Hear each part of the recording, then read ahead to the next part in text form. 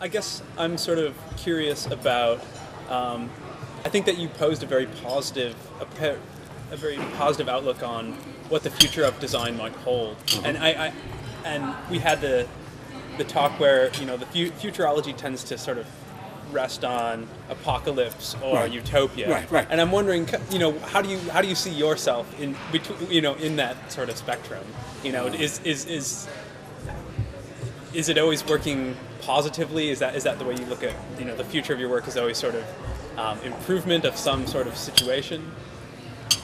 I think I'm in my 64th year of life. Okay, I've been at this now for more than 47 years of my life. Okay, I'm a realist. That's an optimist. I can say that I'm still both.